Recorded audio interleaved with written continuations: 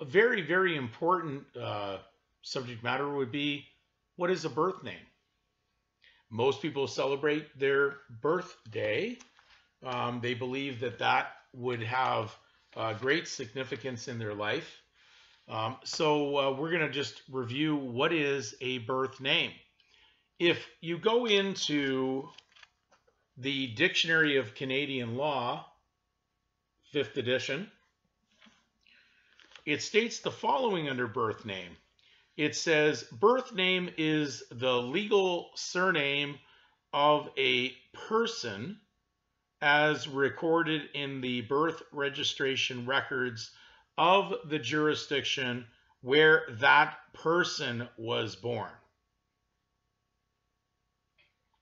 I find that to be a very interesting definition because, in essence, it says the birth name is the legal surname.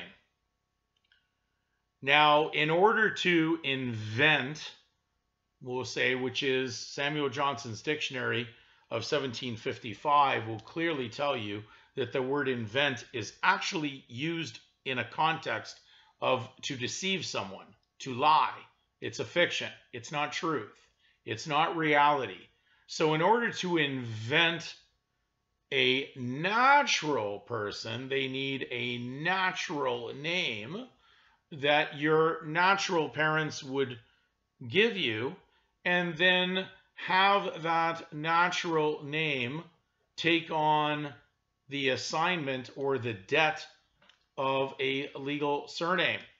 When you go into Black's Law 4th under nomen, which is really a Latin version telling you in code that it's no man are in there. There's no man, it's a nomen. It's a fiction. It's not a man.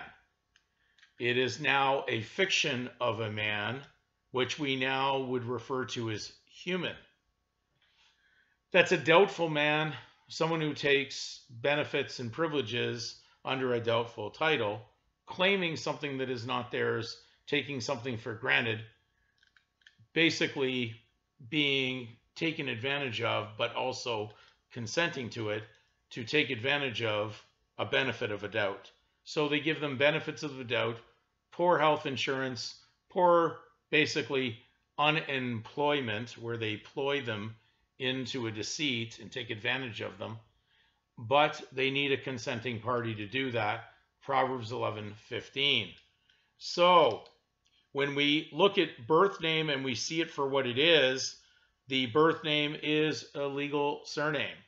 They need you to take your natural name in order to attach it, and then it's called a natural person. What an oxymoron. So you're going to have a natural, artificially fictionized persona, a mask that now will cover up the truth of who you are. You're no longer natural. You're not in your original position with God, because God is the origin of naming.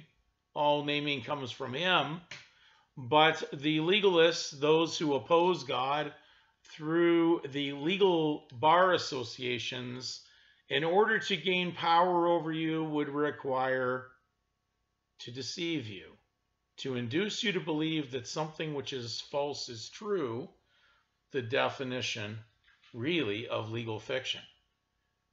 So be careful what you take for granted, and be careful, because a birth name is the surname, and when people celebrate that, they in essence are in a dual election, and the word election that was defined in the same dictionary I quoted from has a very interesting, I would say, way of telling you what you're involved in. And so election says it's a doctrine which precludes, well, they're going to use the word person, of course, from exercising a right that is fundamentally inconsistent with another right, if he has consciously and unequivocally exercised the latter. In other words, one cannot have one's cake and eat it too, or one cannot blow hot and cold. So you can't be a dead body corporate, the only legal person known to their law, and at the same time be truly the property of God. You can't be on both sides. You can't blow hot and cold. So a living body is hot, a dead body corporate is cold, dead as ice. And so the choice is up to you which side you'll be on.